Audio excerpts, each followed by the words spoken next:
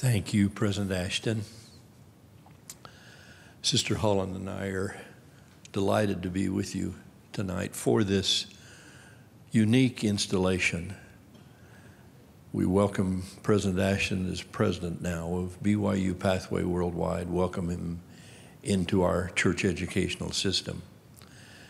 In the same breath, we honor his wife, Melinda, and their children who are in attendance tonight for their support of President Ashton and their commitment to this educational endeavor. We heard a wonderful, wonderful expression from Sister Ashton in the honorary dinner before this service. Brian and Melinda, this audience tonight is only a symbol, it's a gesture, a representative few of the larger circle of students and colleagues and friends and family and donors and administrators who love you and have been blessed by you and are going to be blessed by you. So many more would be here if they could, including the other officers of the board, the other participants in our church educational system. In their busy lives, they've asked the rest of us to be representative of them, and we're honored to do that tonight. President Ashton, you already know that BYU-Pathway Worldwide is an application of and an extension of the glorious visionary doctrine of the Church of Jesus Christ of Latter-day Saints. This inspiring and exalting church that sponsors your work has as part of its founding revelations this kind of language, and I quote, "Whatever principle of intelligence we attain unto in this life, it will rise with us in the resurrection.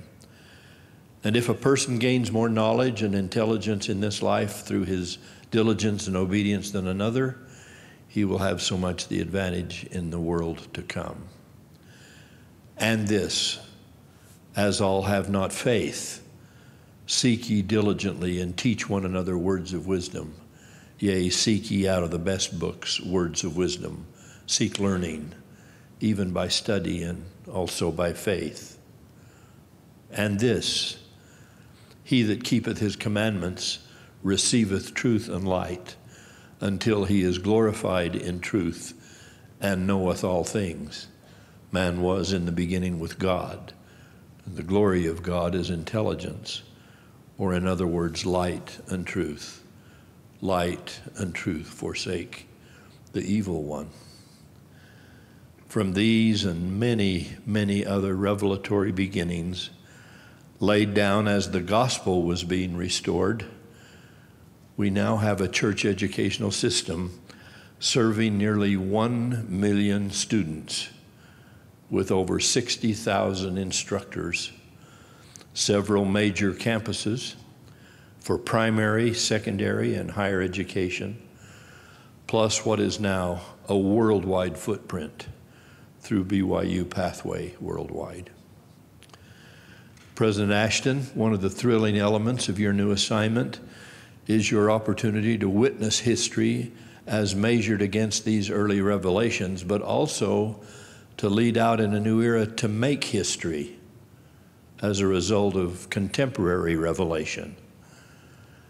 I consider the creation of BYU Pathway Worldwide to be the most important and most far-reaching development in the church educational system since the creation of seminaries and institutes of religion over a century ago. Your program is different and exciting in kind as well as degree from anything we have ever done, with all the marks of individuality and excitement that characterize an idea whose time has come. The instant success of this educational service is evidence enough of the reception it will continue to get around the world, holding aloft for all to see the hope that it instills and the good that it does for one generation after another after another. Part of your charge, President, in undertaking this exciting new program is to help your students of whatever age become self-reliant and independent, as you have just said, able to improve their lot in life and pass those advantages on to their children and their children's children. This has obvious temporal, day-to-day application, but it is important as a spiritual blessing even more than a temporal one. Certainly, your educational program will add to the quality of your students' lives by increasing their ability to make a living for themselves and for their families.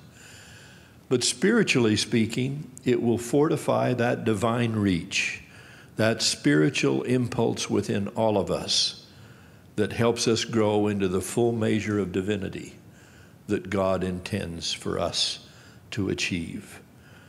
That's why love for and loyalty to the Savior of the world, the Lord Jesus Christ and his gospel, must be the ultimate end product of your educational efforts and the ultimate mark of your success. In this inspired program, Brian, about which you already know so much and to which you've already given an immense amount of time and energy, you'll be associating not only with our exceptional professional colleagues here in Salt Lake City and Provo and Rexburg and Laie, but also with legions spread out across the earth. You'll be out in the vanguard of this movement where individual lives are being molded and shaped on location, where hope is coming to many who had so little to be hopeful about, where the church is often in its first generation. You are our multi-skilled specialist who goes into the fray first, meets immediate needs where you can, and boosts many of your students on to further education, productive professional lives, participatory citizenship, and strong family lives. And the need has never been more evident. President Dallin H. Oaks said to your students just a month ago, "We live in challenging times. More important than the wars and earthquakes and tsunamis is the fact that values and standards honored for thousands of years are now being denied or cast aside. Selfishness is replacing service. Evil is being called good, and good is being called evil." So, you and your associates come to the kingdom like Esther for such a time as this. President Ashton, you and your faculty and staff will, as noted, be serving in real time with real lives that are being molded and shaped before your very eyes. Yours is the privilege to connect with them first and quickly, connect being a key word in the BYU-Pathway vocabulary, and to start them out, or in some cases restart them, on their life-changing journey. This forms a very sweet bond of sisterhood and brotherhood along this pathway you and they now walk together. Even as we say that, we're saddened by the conflicts that continue to unfold around the globe.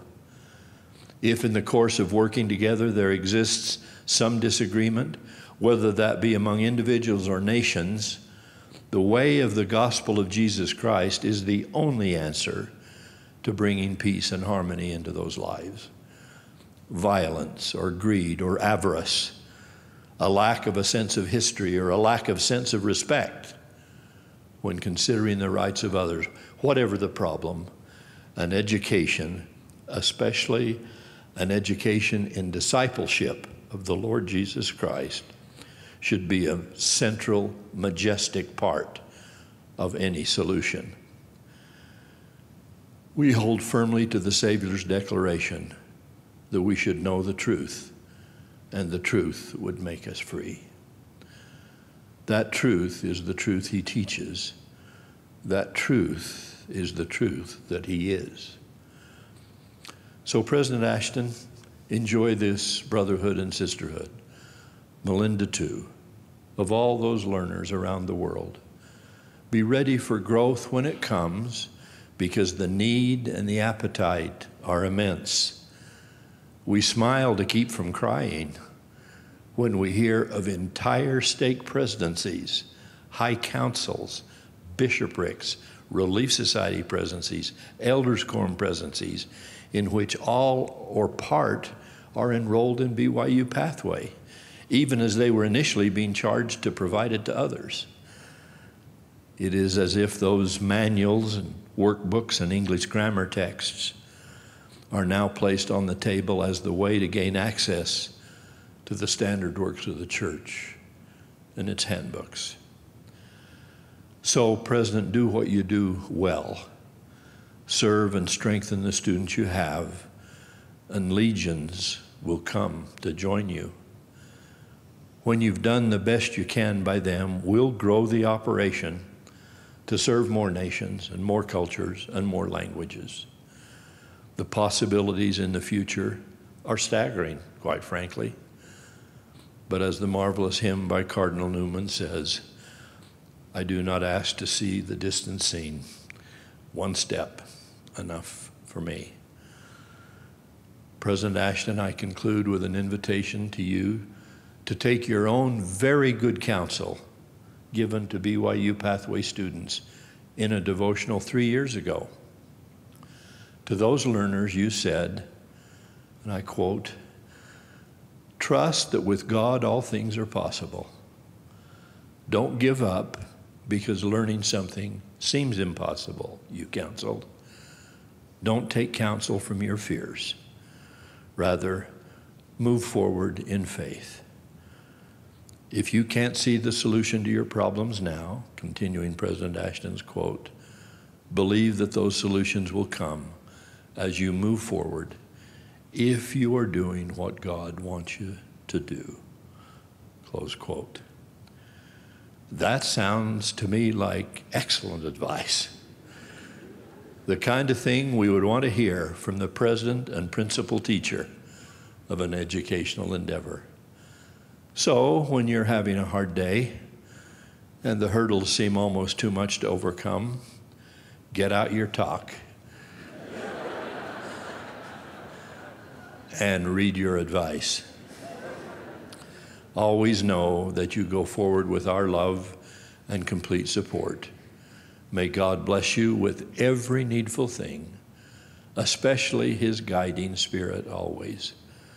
Without that, you cannot hope to succeed, but with it, you cannot possibly fail.